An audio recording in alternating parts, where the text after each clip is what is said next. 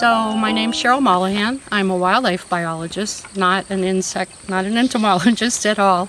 This whole project just started out of interest. I moved back to Arizona from Ohio a couple years ago to work on bobcats, and a friend that I had gone out and seen fireflies with in Ohio got a hold of me and said, hey, you know, we really don't know anything.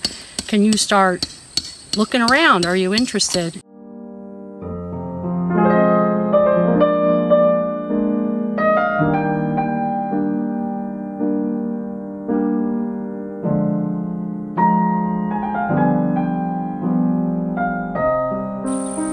And I named it after the Wickershams because they entertained me at their property on the Babbel-Kamari River, where I did all my studies on them.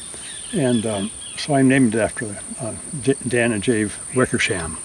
So it's Bicelonica wickershami, and there's a subspecies. So this is Wickershami wickershami, and the other one is Wickershami piscium over at Morenci, in the Morenci area.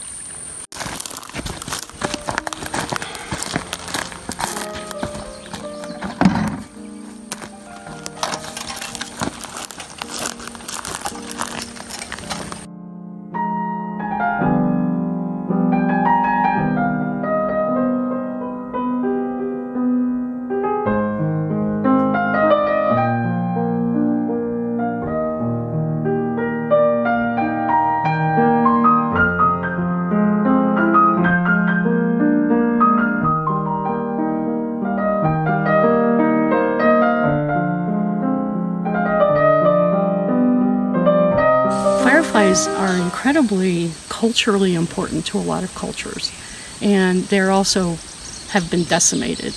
Light pollution, obviously loss of habitat.